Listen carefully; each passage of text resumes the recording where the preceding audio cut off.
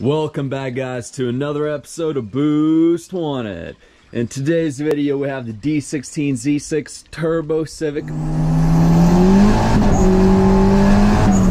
and then we have the transmission on the ground. Well, actually it's on the jack, but it's still not in the engine bay and on the ground. So the main problem you might be having is sometimes the transmission grinds, or it doesn't want to go into gear, or it just doesn't feel right.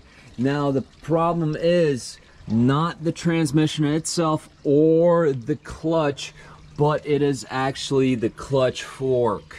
Now this clutch fork is pretty new. I got it out of another transmission and just got a new throwout bearing for it, but let me show you the old one. So guys, over here we have the old clutch fork. This thing is it's done. It's completely fried. Check out that crack.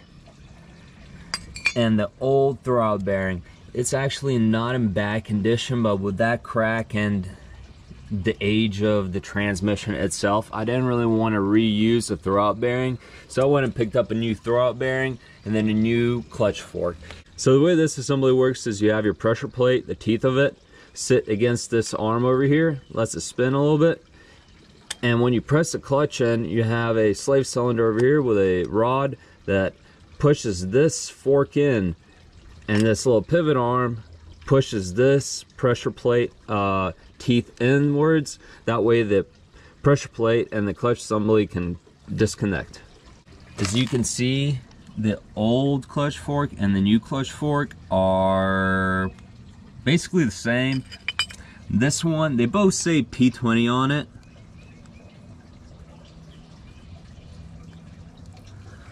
But this one is a little bit different from this one just because of the way that the little mounting bracket sits in there and the way it's designed. It looks like it's just kind of flipped backwards. Overall, they are identical, besides, I mean, that difference. And this is the new throwout bearing, and this is the old throwout bearing. If you spin them, you can feel a little bit of resistance, but it's not too bad. This one, on the other hand, feels a lot better, a lot smoother, but it almost feels the same as this. So guys, the way to throw a new fork and throw a bearing in is slide the fork through the hole.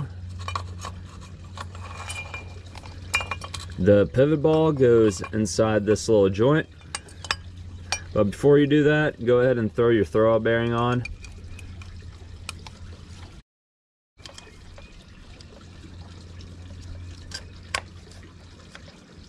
There we go.